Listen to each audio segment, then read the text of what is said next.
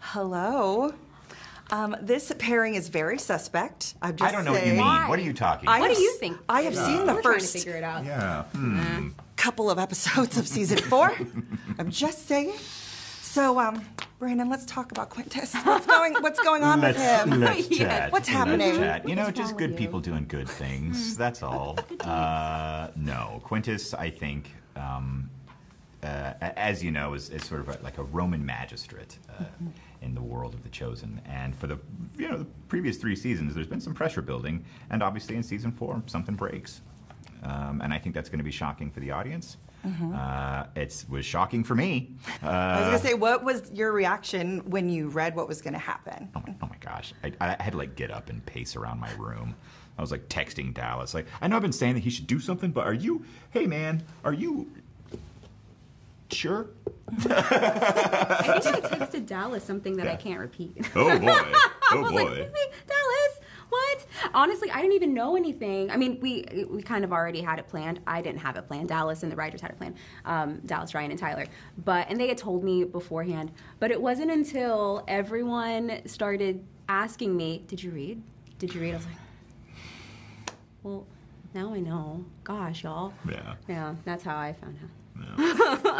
You're like, how dare you? Thank you for spoiling it. My natural reaction. Yes. This season starts off with such a bang, and we are heading into some really dark territory, as we're kind of hinting at a little bit. And I want to ask you, outside of that, when you're filming this show, was there ever a moment, Yaz, where you are learning a lesson through your character that really kind of blended into your life? Love that you asked this, because I love talking about it. So it's Rayma's just gusto for life that I didn't realize how much that impacted me in my real life, or just in my life as a person. My real life and my fake life.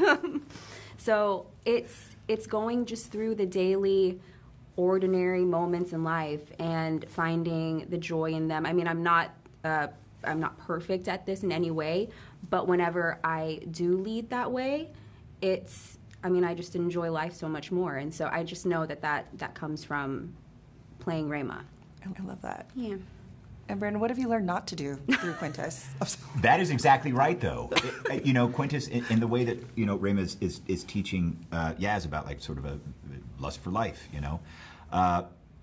playing Quintus is almost always a cautionary tale, right? Mm-hmm. And the thing that I learned the most is, I've talked about this before, where much like me, Quintus is a part of something much bigger that he doesn't understand, and I am too, which would be this show and this sort of global phenomenon that it is. I can't understand it all, but Quintus tries to control what he doesn't understand, and I think I've learned from him that that's not maybe the best way to go about it, that I can write it, I can harness it, I can use it, I can observe it, but controlling it is not in my purview, and I don't need to do that. You're like, let it go. That's exactly right. Be a little bit of Elsa, right? That is exactly right, yeah. I want to ask you, because you guys have so many more eyes on you now. You're going into the theaters again, you're on the CW, you're on every streaming platform. For those that might be on the fence, and feel free to tag the team this if you'd like to, what would you say to them to bring them into The Chosen?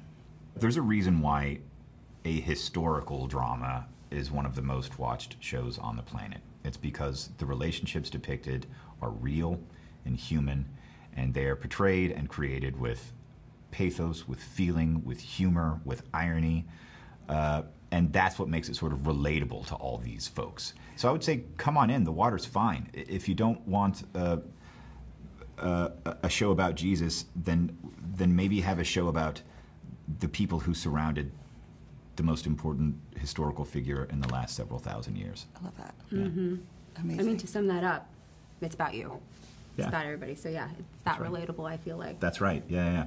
Amazing. And then, Yaz, I would love to offer my last 30 seconds to you if there's anything that you would like to say to the fans of the show about your character for season 4. I just hope that the fans take what Rayma has taught me, really, of just really appreciating life, going after the things that you feel so strongly about, not feeling judged by anybody else about your decisions, And sometimes those are hard decisions to make, especially if you're going against the grain of, for instance, like your family. But to always follow your gut.